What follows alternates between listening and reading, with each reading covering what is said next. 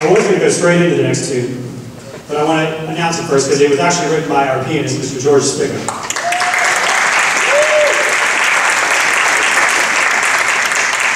This is a blues. It's a blues tune, and according to George, it was written as a blues that kind of started as a blues and then went over to the dark side, where it's no longer a blues.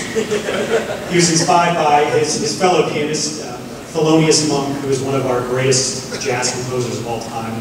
Actually, in my opinion, he's probably one of the greatest Western music composers who have lived.